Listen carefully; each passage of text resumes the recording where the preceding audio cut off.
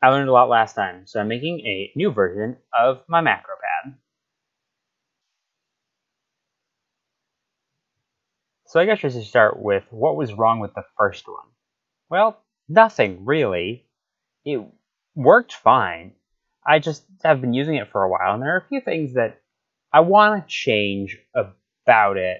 So I figured I'd take this opportunity to kind of look at the project again and see what I can do to improve it. The biggest problem I have with the current version is that the LEDs are hard to see, so when you lay it flat on the desk, they're all behind the keys. You can't see it. So I really wanted to move those LEDs down to make them easier to see, and that really inspired me to take another look at it. So, what changes have I made to the parts on the inside? First of all, last time I used brown switches. This time I'm using red switches, just because I figured I'd try something new. For the controller, we're using a Pro Micro instead of a Teensy, just because, why not? Encoder is exactly the same. We're putting a whole cat in there this time. I am using diodes this time. I'm putting the keyboard matrix in for this version. Again, 3D printed case with a new location for those LEDs, as well as this one is held together with some screws instead of just a snap fit. You also need those LEDs and resistor. This is exactly the same as the last time as well. Oh, and wire. I almost forgot wire. So assembly is different, but similar. First up, we have to put all the keys into position. I will post both a step file so you can modify dimensions as needed. For the switches, I actually got a much better fit this time, so I was very happy with that.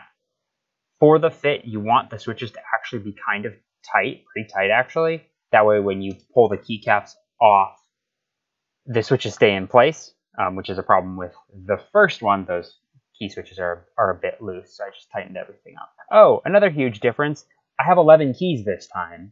The reason I have 11 keys or 10 function keys rather than 9 function keys is because one of the commands kept showing up on every layout, so I just gave it its own dedicated key. For the LEDs, I'm just taking the ground lead and bending it down at 90 degrees, and then putting those in place, and I'm making sure that all of the leads face in the same direction because we can just solder those leads together, and then just put the resistor in line between all of those ground leads and the ground pin on the Pro Micro, so we only need one resistor in here.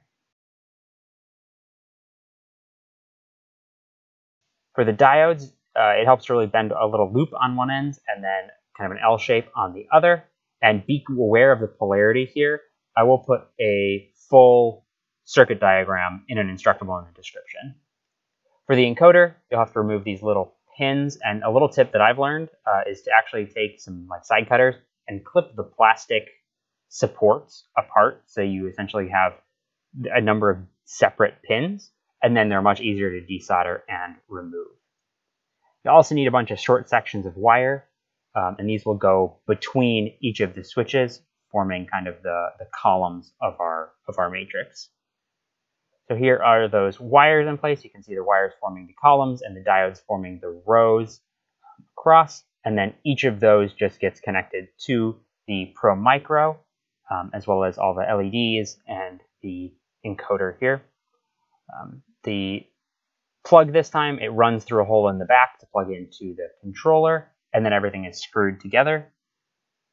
I found it a little bit cleaner than the snap together, and it feels a little bit more secure with the screws in there.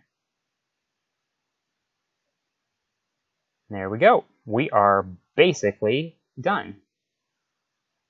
Oh wait, still need some keycaps. Let's go ahead and get those transferred on over there.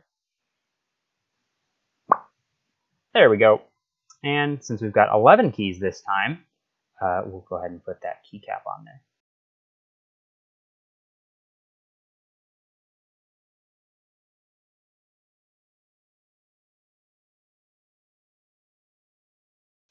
I'll put a full link to the code in the instructable, and you can download it from there and look at it if you would like.